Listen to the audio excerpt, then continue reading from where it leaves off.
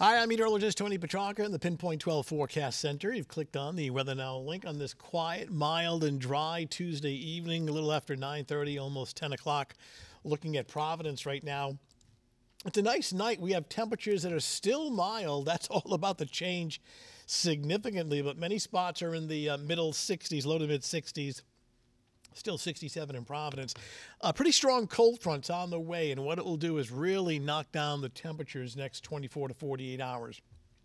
In the meantime, we still have these fire weather concerns with another red flag warning or fire weather warning that's been reissued for Wednesday. Quite simply, very dry air, low humidity, dry brush, and breezy conditions. So any brush fires that were to start, and we had one small one today in Attleboro, it would tend to spread more rapidly because of these conditions that we're showing. So bottom line, there's just no outdoor burning, at least in through Wednesday night. You want to be careful with discarding cigarettes, the fire pits in the backyard and things like that, not recommended. In the meantime, we're going to stay dry, not a drop of rain through Friday. The next chance for any precipitation, unfortunately, it does come on Saturday. We need the rain. We're well below average, and we'll show that in just a second. And of all things, as warm as it was today, the potential, I would say, likely for some frost.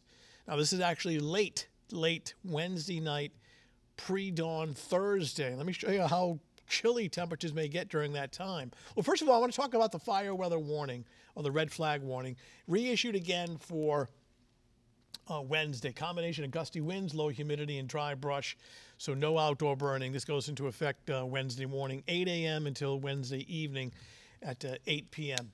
And, we need rain. So in the short term, we've been dry the month of May. The last 12 out of 16 days have been basically dry, just barely a half inch of rain so far for the month. Of course, the stronger May sunshine is able to dry things out, the vegetation and the ground significantly. This is pretty strong sunshine, and the net result is, dry brush, warm temperatures, the lack of rain, and why things can catch fire very easily and why we want to be careful. All right, so the low temperatures later tomorrow night, Thursday morning. So we're going to start, let's start things Wednesday night this is 11 p.m., and then watch these numbers just tumble. By around 4 or 5 o'clock in the morning, we're down to about 30 to 35 degrees. So a frost and freeze is likely by daybreak Thursday.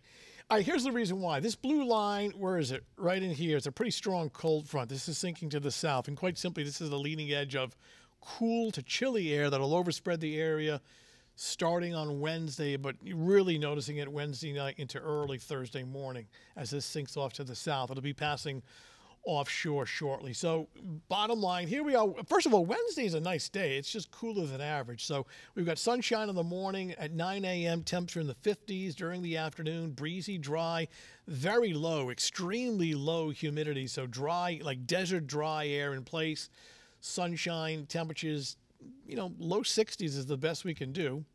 And then here comes the big dropping temperature overnight. Pre-dawn Thursday, frosty cold dropping into the 30s, but sunshine gets to work on Thursday, warms us up into the low to mid 60s. So your Thursday afternoon, the weather is quiet.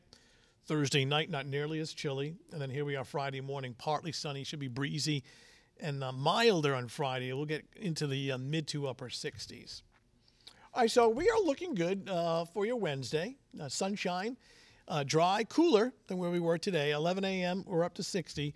And the tree pollen is high once again. It's that time of year, but we go for some sunshine, breezy, cool and dry for Wednesday afternoon. Temperature topping out in the lower 60s. Bay forecasts with a dry wind out of the northwest, 10 to 15, gusts to 20 knots, and the visibility unlimited. Beaches, plenty of sunshine, cool, dry, air temperature 64, and a water temperature at 54. So we're wrapping it up. Red flag warning, fire weather warning continues into Wednesday. Frost likely late Wednesday night into the pre-dawn hours of Thursday.